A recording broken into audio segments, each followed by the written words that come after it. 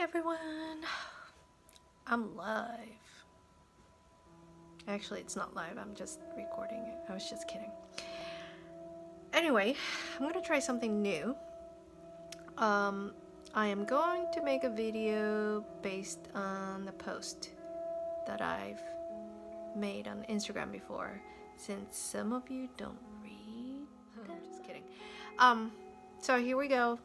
Let's try this. Okay, I'm trying to look my best. I can't see everything, this whole thing. So I found healing is asking. It's an act of asking. Did you know that? So when I found healing, energy healing for the first time, I was in complete darkness. I was absolutely desperate to change something, anything about myself, to even continue living, but just didn't know what or how or or where to begin.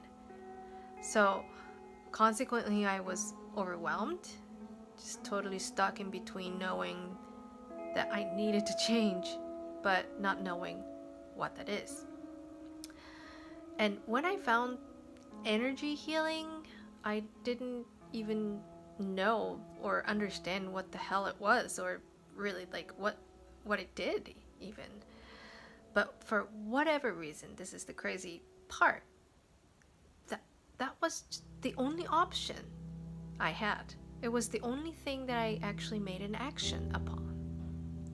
So soon after I received the frequency through remote healing, it wasn't even in person, all that stuckness and other baggages that came with it started to just turn into quietness. And all my struggles and noises of kicking and screaming just slowly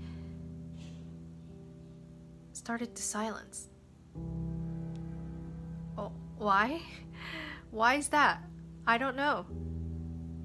And all I know is that after the healing, I felt this complete